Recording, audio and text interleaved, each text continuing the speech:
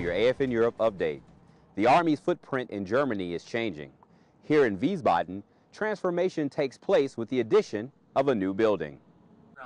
As part of Wiesbaden's transformation, U.S. Army Corps of Engineers broke ground in a ceremony for their new Information Processing Center, which will become the future main operating center for 5th Signal Command and other information agencies.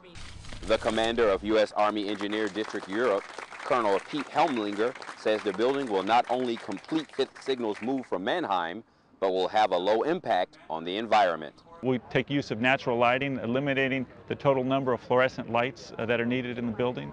That's your AFN Europe update. For more stories like this one, visit afneurope.net or download our mobile app.